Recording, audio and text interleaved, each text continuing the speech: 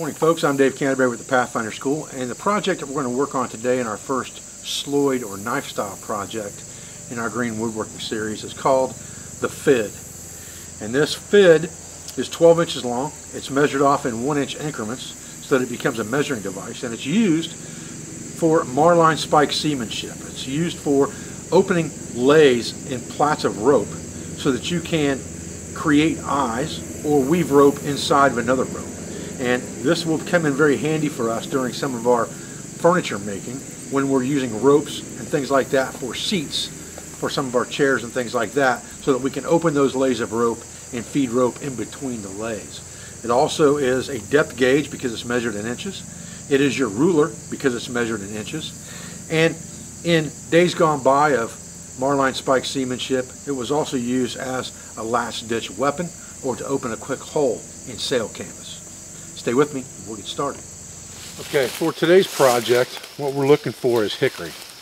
And this is a young hickory. Now, I'll break one of these end branches off for you. You can kind of see the leaf pattern here of the hickory. They're alternating leaf patterns, kind of oblong shape. And there's several of them on one branch. All of these have several leaves on one branch. And they alternate. Now, hickory is a very, very good hardwood. It's great for making bows. It's great for making handles for tools and things like that. And what we're going to make today, similar to a tool handle, it's going to be a handheld type tool that we're going to use. So we're going to use hickory to make that tool. So what we're going to want is a piece that's about 1 inch to 1.25 inches in diameter and about 13 inches long, because our finished piece is going to be 12 inches. We'll get us a piece harvested, get back over to the classroom and get to work. Now, for removing the bark off of this piece, we're going to grasp the knife just like a fist, just like this. And we're going to do a push cut using our shoulder momentum or our shoulder strength. We're not going to bend our arm. And as we come down with this blade, we're going to start at the crocks of our hand here, and we're going to come down a little bit like this, and we're going to use the entire length of that blade as we make that cut. So that blade's constantly moving sideways, which will give us much more cutting power than just a shear cut that was straight down. You can see how that's working. Now if I get a knot, I can just use a straight shear cut with that, just like that, to trim that knot away and get that squared up. There's another knot right here. I can do the same thing. Just a shear cut across that. Turn it over, get the rest of my bark off the same way. And you'll be able to feel your knife. It will cut much better for you if you don't try to go straight down. It'll cut much better for you if you use the entire length of the blade with your cuts. And this is a basic cut that you need to learn, is this power cut, this power push cut. And again, don't bend your arm or your elbow. Use your shoulder, lift your body up, and when you come down, just push straight down with your shoulder. You can do some pretty fine shaping this way. Just kind of go up and down at the waist. You get around these knots, that's where you're going to run into issues with your shaping, so just go around them and then shear cut through them. Just like that. Then go back around with shortcuts and shape it. I don't know if you can see that or not, but there's grain right there that we kind of have to get through to smooth that out. And we can do that with slow controlled strokes. We can even do it with scissor strokes. And scissor strokes are just kind of where you've got your knuckles are kind of right next to each other like this, and you're just kind of pulling this way.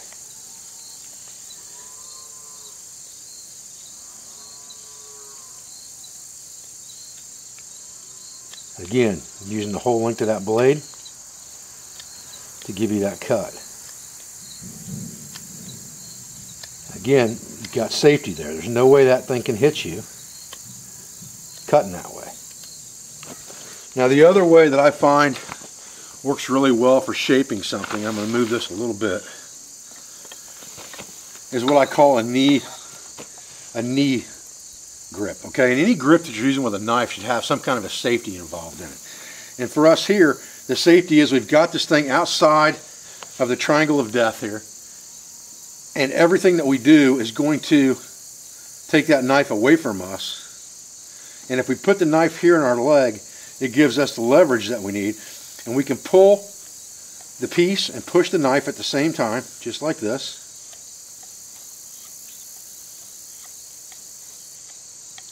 And I'm just kind of rotating the knife with my wrist as I go. If I need to pull off larger amounts of material, I can do those same type cuts by holding the knife stationary to just take out smaller chunks of wood, like this. I can also do that same thing with a longer cut, like this, but I'm going to get a finer cut with my blade if I use the full length of my blade, like this, when I'm cutting. The next thing that you're going to want to get used to when you are carving wood with a knife is cutting toward yourself. And there's lots of ways that you can do that safely. If you choke up on the knife a little bit, you can see I've got my thumb on the side of that blade.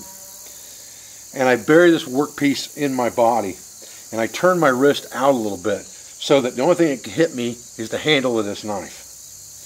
And when I pull that knife in, I'm dropping the blade down at the same time so that it stops. The stop for that is always going to be right there at my body. Once that blade hits my body, or that handle hits my body, excuse me, once that handle hits my body, that blade's never going to come in contact with my body by doing that. And I can get some very fine cuts doing that. Pulling the blade down.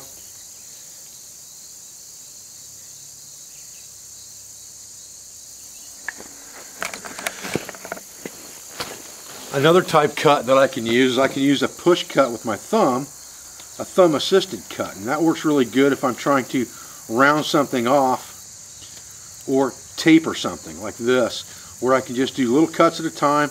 My thumb's controlling the blade. I've got that same grip on the blade that I had with my push cuts or my shear cuts, and I'm just pushing it with my thumb. The blade can never come in contact with anything that way. It's very controlled, and I can take off very small chunks to do exactly what I want to do to round this thing off. Just like this. Okay, another thing you can do is you can choke up on the knife like this, get it tucked up into you this way, and you can actually use these back fingers to push that blade up, and that will allow you to get very fine shavings, especially around things like spoon bowls.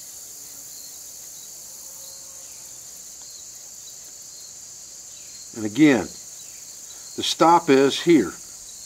Your knuckle's going to hit the wood, so the knife can't go into you, and you keep this hand below the blade, and you're just pushing. It's a very light cut. It's not a power cut. You're just a trim cut by pushing the blade up with this hand and controlling the angle with this hand. Alright, now your first real priority with this project is number one, to get it barked, and number two, to get it straight. And you can see there's a little bit of a hook right here. We want this thing as straight as possible, so we're going to have to remove some material around that knot, because that knot is what's doing that. So we're going to have to get in there fairly deep. And if we go against the grain like that, then we've got to come in with some finer cutting techniques to get that straightened out. Come in from the other side. There's little sweeping cuts like that, away from your body. Fine shavings, same thing, come up in here, like we talked about before. And get some really fine shavings that way as well.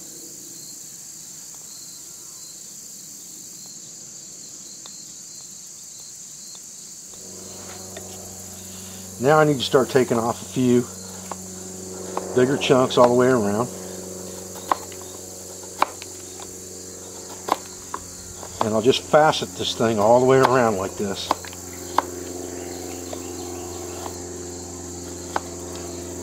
And I like to use my leg right here to kind of push against when I'm doing this as well. And it gives you kind of a guide. Remember that this knife can't hit anything as long as you've got this stump backing right here.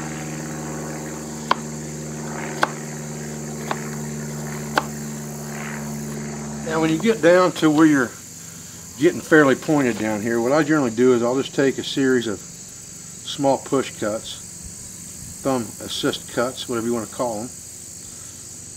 Anytime I'm pushing a knife, it's always a push cut to me. And I'll chamfer that down a little bit, because what happens is you tend to lose downward pressure or forward pressure on the end of a cut, and you end up a little wider on the end of the cut in a cylinder than you do at the beginning. In other words, your cut depth doesn't stay the same. So I compensate for that a little bit at the end by rounding it off. And then when I come back over here with this knee lever to start my rounding process, I don't have to worry about that. I've already compensated for it. Remember, you're trying to keep a cylinder here, a cone. So you can't get too deep on the front side without taking something off further away.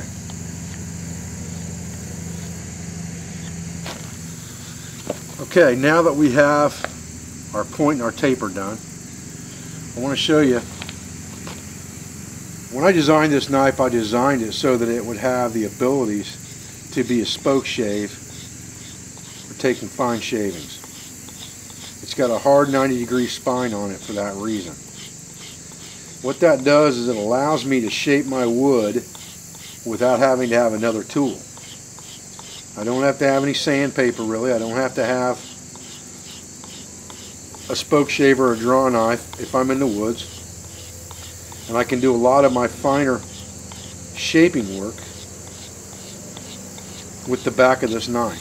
So if you build a knife, or if you design a knife and have it made, my suggestion would be that you make sure it has that 90-degree spine on it so that you can do this stuff.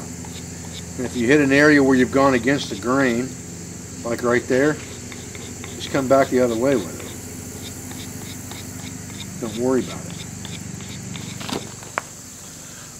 As far as rounding goes, it's a pretty simple process. You're just going to do a series of push cuts up to the top, just like this, and facet the end of it, very similar to the way you would make a bow drill spindle.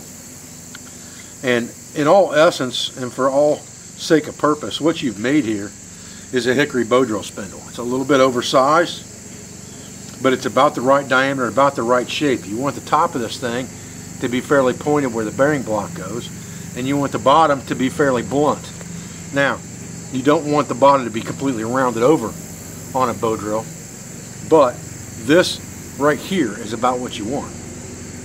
Now we're going to go beyond that, and we're going to come up about halfway and knock another series of chips out. And we are slowly reducing the diameter by doing that on the end grain of this piece. And we'll just keep going around and doing that until we have cut completely through the end grain and we have something that's fairly rounded at the top. And then we can go through with finer cuts and smooth things up. We're almost at a point now we've cut through all of the end grain. Now we have a fresh cut piece of end grain right there. Now we can come through here with our knife and do our fine work like this. Just using our thumb like a paring cut. Again, our thumb's behind the work. The blade is right here in the crook of our hand. It can't go anywhere. It can't hurt us. Any cutting position that we use to cut material should always include some kind of a safety to keep us from getting cut or keep the blade from coming in contact with our skin.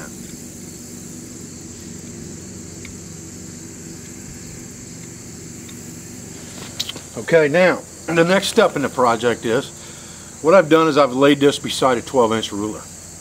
And I've made marks on 4 sides of this thing, every 1 inch for 12 inches. And then I just drew circles around the piece. Now we're going to carve an indentation all the way around this piece at each of those 1 inch increments, which is going to give us a depth gauge and a measuring device, as well as a FID, and we'll discuss that in a few minutes. Okay, so now all you're going to do is come in here with your knife, get yourself on a solid surface like this, and just push cut that line just like this by rolling your knife across it.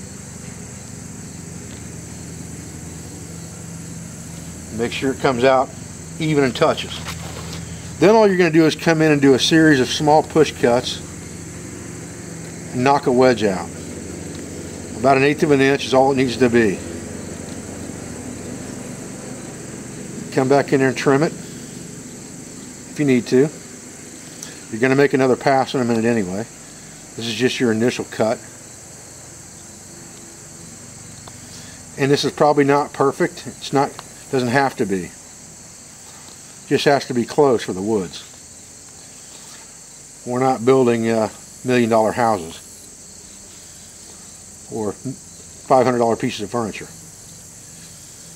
If I measure this as 1 inch and I use that same measurement on everything that I'm using in a project, they're going to be the same length. Doesn't matter whether it's 1 inch or 1 inch and 1/8. Then we're just going to come back through there and knock down all of those high points to smooth it out. Okay guys, well, let's talk real quick about this project. This is mine finished and oiled. And a FID is a device that was used in marline spike seamanship to open up lays in rope to make eye splices, to also undo stubborn knots in rope where they had been tightened up under pressure or possibly frozen in the weather. They were also used to punch holes in canvas if needs be, and sometimes as a last-ditch weapon. But with a project like this, what I tried to do was I tried to make this a multifunctional learning project, because it's pretty simple to carve something that's a cone in shape. Although it does take some detail to make it a finished length at 12 inches and make it pretty much a rounded shape and not have too much of a hook to it when you're carving it from a tree. However, the lessons that we learned in this are, A, we learned how to make the shape of a bow drill spindle, and that's important later on. We used a harder wood by using hickory than we would use for a bow drill spindle, because we want to use a softer wood for a bow drill spindle. But the mechanics are still there to make that object. We've learned how to make a FID. We've made it a multifunctional device in that we can now use it for a measurement device and a depth gauge. And we'll use this during the course of our projects in green woodworking, so I encourage you to go out and try to make one of these or get one of these completed, and you'll be able to use it later on during our future projects in our green woodworking series. I'm Dave Canterbury with the Pathfinder School. I thank you for joining me here today for this video. I thank you for everything that you do for our school, for our family, and for our business, for all of our instructors, sponsors, affiliates, and friends. And I'll be back with another video as soon as I can.